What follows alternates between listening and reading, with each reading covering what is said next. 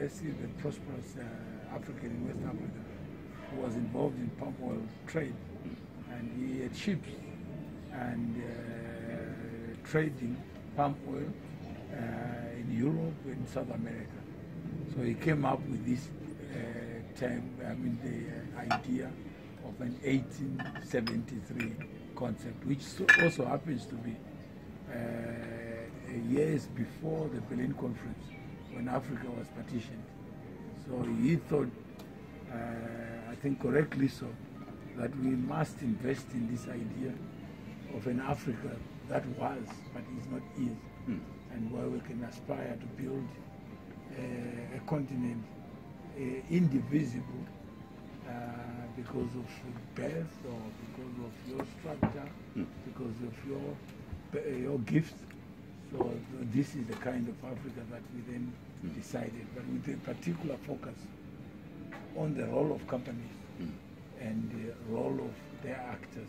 Because we have two companies are juristic persons, and we also have human beings in their natural self who are the actors themselves, and connecting the two and being able to see the things we take for granted, infrastructure, food, and the changes that have taken place because of the human mind, and the knowledge that we all didn't bring gold into existence or minerals into existence, but someone gave them for free. All we do in life is convert, and we convert some of these gifts of God into materials that we use for convenience, but we actually are not creators of anything, including life. So it then led us to look at the values, what kind of values would then inform this kind of initiative.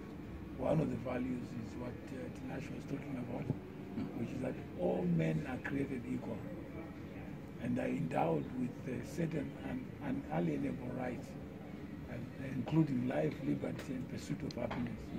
That all these rights are not given by men, by government. They are given for free. So if we're human, you go with life. And we then organize ourselves, create governments to protect those rights, not to give them. So when you have a government saying, I'll give you life, I'll give you happiness, and it's not the happiness that we were looking at, it's a pursuit of happiness. Of happiness. Yes. Do you believe that there should be a special relationship between the people of Africa and its leadership and the African American constituency in America and in the Caribbean, the Bahamas, and so on? I say so because if you look at Israel, there is a Jewish congregation which is extremely strong as a lobby group wherever they exist in the world.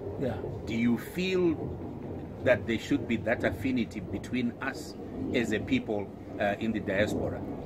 There are two views. I think the founder, the originator of the 1873 name, I think the thinking he had, or he still has, is that it must be a Pan-African movement.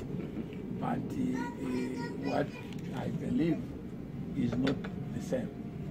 I believe differently, that when you look at an apple, the skin need not be the same, but inside is an apple.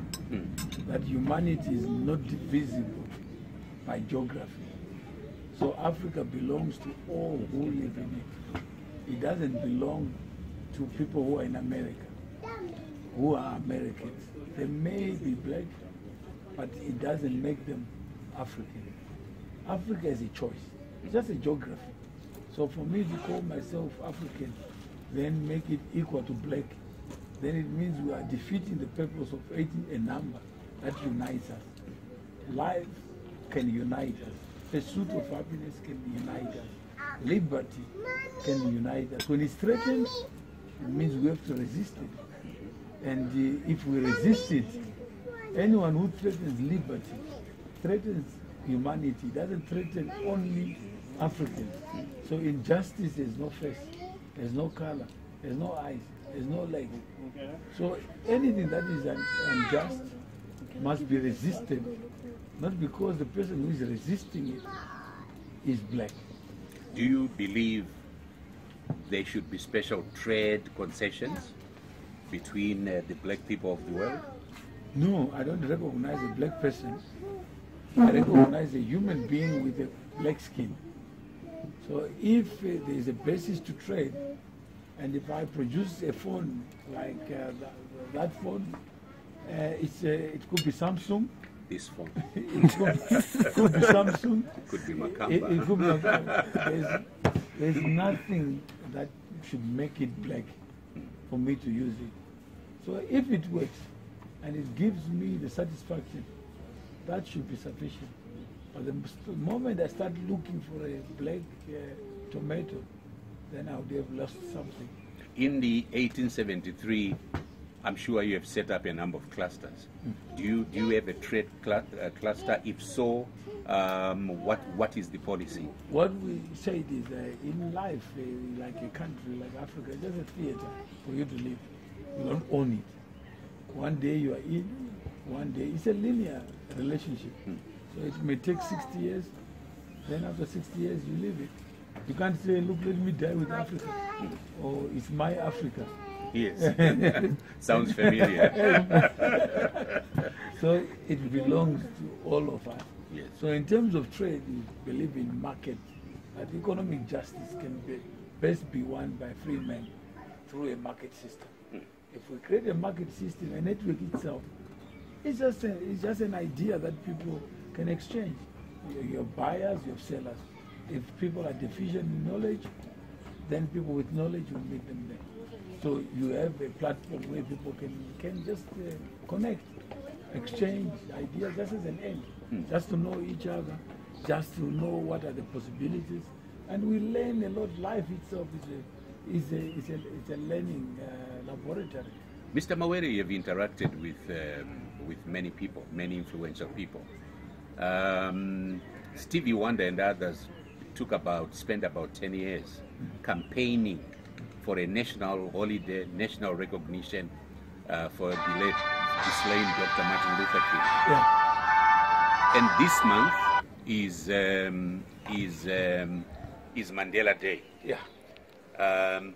Do you believe that these proclamations serve a meaningful purpose? Do you believe that they bring an impact, a certain impact onto a given society or a given people? Is there evidence of the benefit that's derived from these proclamations? Yes. And if you can go on and dwell a bit on the Mandela Day. Oh, certainly, I think if you look at 1873, it's memory. It's past. But imagine you have a memory bank. Mandela once lived. And some of us have interacted, we have met him personally. But he's larger than life for other people. And what we see today in South Africa, even just sitting here, is a contested address. And the people who made it possible, the people who refused to call tomorrow, because they knew that today is what was required. That spirit of Mandela is not dead. The spirit of giving yourself all that you have so that other people can have a brighter day. That spirit can never be erased. So when you look at Mandela, it's not the physical Mandela, it's the idea that he represents. If you turn back the clock to 1963 and say, what is it that we remember this man for? It is that speech he made. And when he said, if needs be, I'm prepared to die. What was he prepared to die for? For a day in which one human being will not be superior to another. That equality doctrine is what informs the choices he made. And when he knew that there was injustice. He didn't say, I'm going to free people so that they have free food, no, or free education, no. He understood that birth does not give you any benefit, it gives you obligations. So obligations of citizenship also are associated with rights. So I can't have rights, a right to do something, and not have an obligation to secure it. We're talking to Mr. Mutumwa, the founder of African Heritage and the patron of the 1873 movement, an outstanding, one of the world's outstanding businessmen and original thinker, a man who has spent a lot of time, a lot of resources assisting fellow citizens. If we come to the area of politics and governance, you have the American system, which says 8 years or 10 years. Sorry, in the case of America, it's strictly 8 years. Then you come to other constitutions which will say an elected leader will govern for 5 years and will have another term for 5 years, in the case of America for 4 years. And that's it, it's kept at that. Then you have countries like Canada and Britain where there's no term of office. And you have people like Tony Blair and Margaret Thatcher who were elected for 3 terms. And the father of the current Canadian president, Mr. Trudeau, I think had 3 or 4 terms. Which system do you think is best suited for our conditions? I think the foolish people get foolish governments. You cannot rise above the limitations imposed by the people who are the ancestors of your system.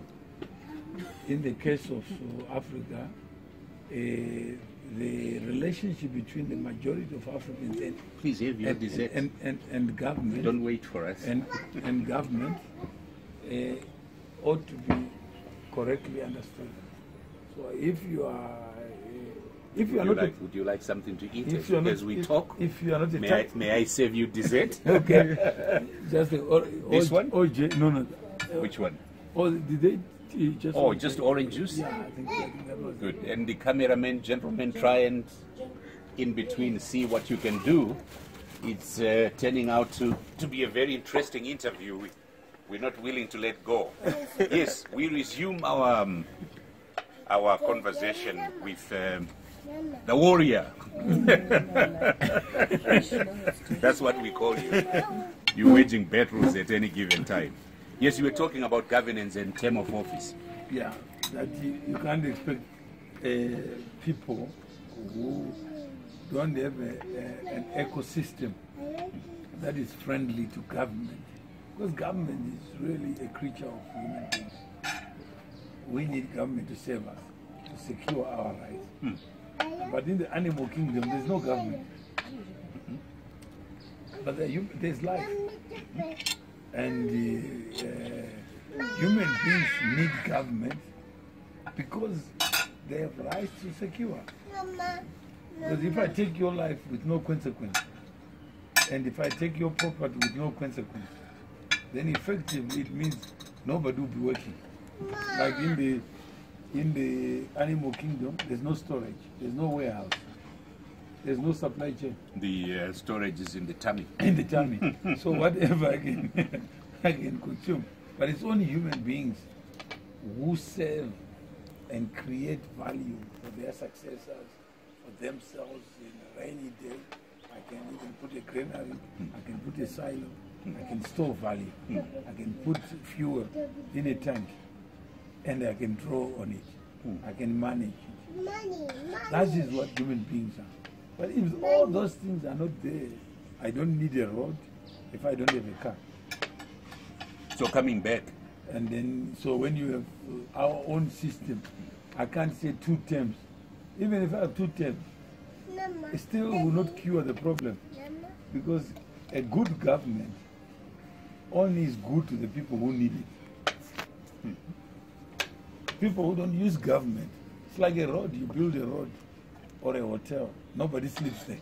What do you call it? So do you have a third way?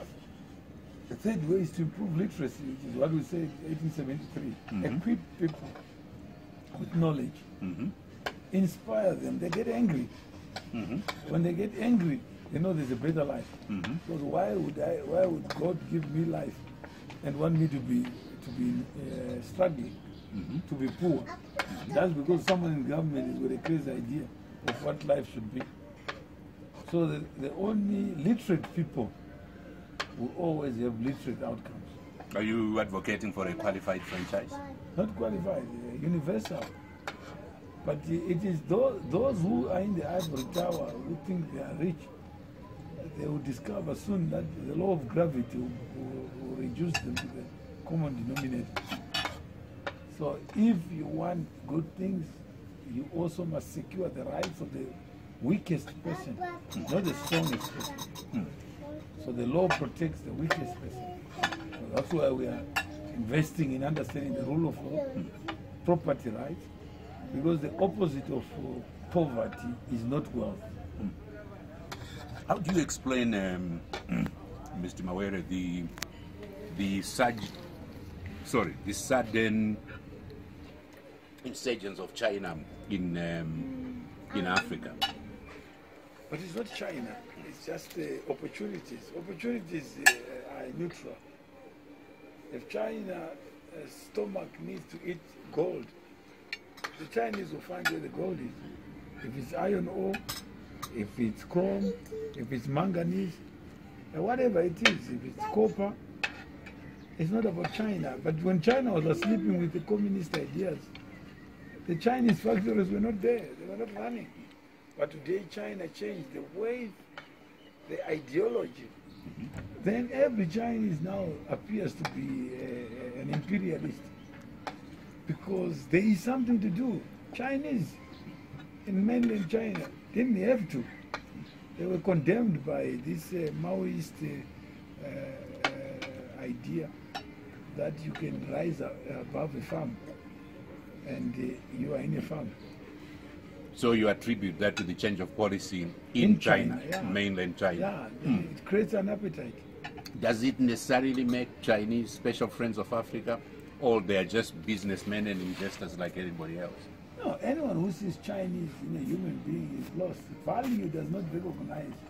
At a transaction point, if it's cash and carry, do you care whether the cash is Chinese or European? It's value. If I go into a shop, I must have the cash equivalent for me to carry the goods. So at the end of the day, the goods that I carry, there's exchange of value. But if you are sleeping and you don't know how to negotiate, you can't cure that disease by denigrating the Chinese. Because the Chinese don't come for a picnic, they don't come for no value. They come because there's something to be done. And if it will be done in Africa, they'll be there. And if there's something to be done in South Africa, I'll be in South Africa. You worked with a recognized world-class financial institution. So you understand the ways and means of conducting business, be it in the Western Hemisphere, in Africa, or the Eastern Hemisphere. Yeah. Would you say there has been meaningful, change by our people in a manner that we conduct a business, the way that we embrace investment, or there's still a lot to be done? And if there's still a lot to be done, what is it that we haven't done and which we are not doing correctly? I think Nash was talking about the bridge to a prosperous Africa. The title is The Bridge to a Prosperous Africa. Can I get it online? Yeah. Yes, you can get it online. On Amazon. On Amazon. How much is it going for? $7. $7. Yeah. This is a must. You need to buy this. You need to read this. Just go over this book again. But 30 years ago, the first mobile phone call was made in the unlikely place, Zaire. By a company, through a company called Telecel. Mr. Mikoro Waitare. And Joe Gladys. And 30 years later, if you look at the penetration, you look at the changes that have taken place in Africa, through this technology, the evolution, the innovations, the inventions, and the utilization of this technology for good. That shows you what is possible. In South Africa, Vodacom, MTN, they were born in 1994, so they don't have a history of apartheid. They don't have anyone to complain about. So nobody can say economic freedom. But look at what has happened in the case of MTN. It is now operational in almost more than 22 countries. Look at Vodacom, a combination of Vodafone and Telkom, 50-50 arrangement, where today you find that Vodacom is operational in other countries. And look at the wealth that has been created in the name of mobile. Look at the jobs that have been secured because of mobile. The convenience. The convenience. And look, if this industry was under the control of government, just imagine what the 30 years would have been. It would have been 30 years of squandered opportunity. 30 years of people being thrown out of jobs, people being thrown in jail. People being fleeing for their lives. And yet the customer will be the victim. Today, more than 80% of Africans have a mobile phone. So if you look at those connections, some even have more than one mobile phone. So that's what it should be, the marketplace. Who has paid for all this investment? It's the poor people of Africa who use the mobile phone. The subscribers. The subscribers. Yes. And who was protecting them? In Zaire, there were only 40,000 lines for 40 million people. And the government says we are doing a good job by denying people the right to communicate. So now, we have now seen what is possible. If you can do it with no balance sheet. Miko, Joga, they didn't have a balance sheet. No. Strive Masiwa, Sekulu. No balance sheet. Sekulu. More Ibrahim. No balance sheet. Margaret and Nuga, they all went into Strive Masiwa, and even Telesel Zimbabwe. And people were given license. Where was the balance sheet? No balance sheet. No inheritance, nothing. But through that frequency spectrum, today Africa is better for it.